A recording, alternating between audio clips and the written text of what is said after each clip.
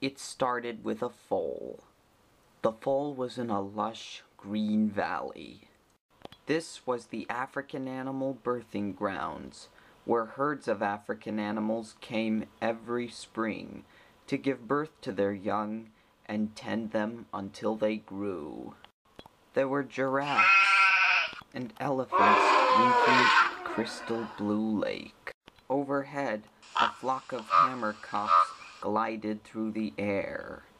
Running through the grass was a Thomson's gazelle fawn, looking for something to play with.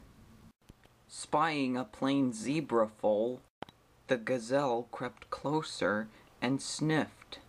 The foal's mother shooed him away, and he went scampering towards some nearby trees.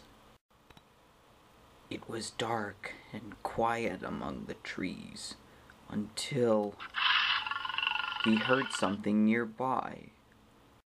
Looking up, the little gazelle found himself staring at 4 pairs of green eyes.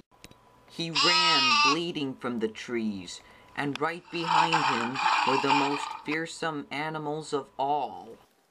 A male lion and 3 lionesses.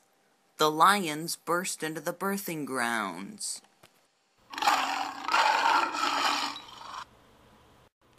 The herd, seeing them, fled in terror, causing a stampede. In the midst of it all, the mother zebra stayed with her foal, trying to protect him.